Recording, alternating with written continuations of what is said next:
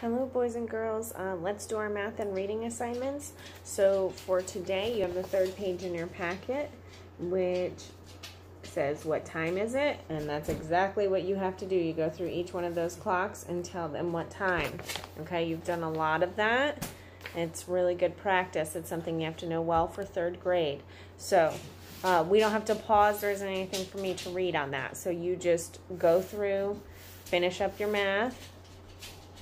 I suppose you can pause while you finish the whole page, and then we'll go on to reading, okay? Let's do it now and get it done. Okay, now, for your reading assignment today, you had the questions on page 31 about the story you read yesterday. So, you're going to answer questions 2 and 4 today. So number 2 says, how is the setting important to the story? So you have to remember what your setting is. Your setting is where and when the story takes place. So you have to think about where it mostly takes place, okay? And this story mostly takes place on the farm. So what if there was no farm in this story?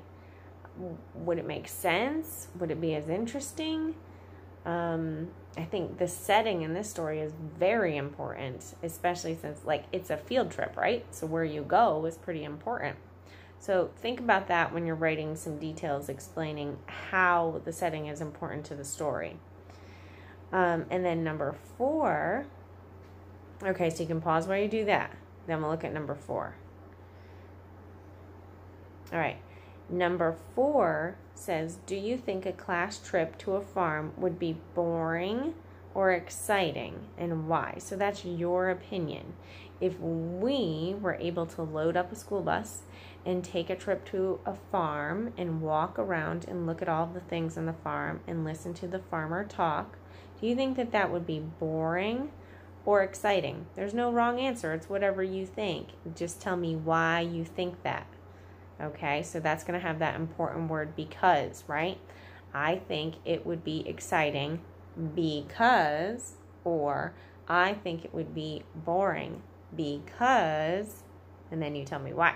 Okay, so once you finish that, you're all done with your schoolwork for the day. Have a great day, guys.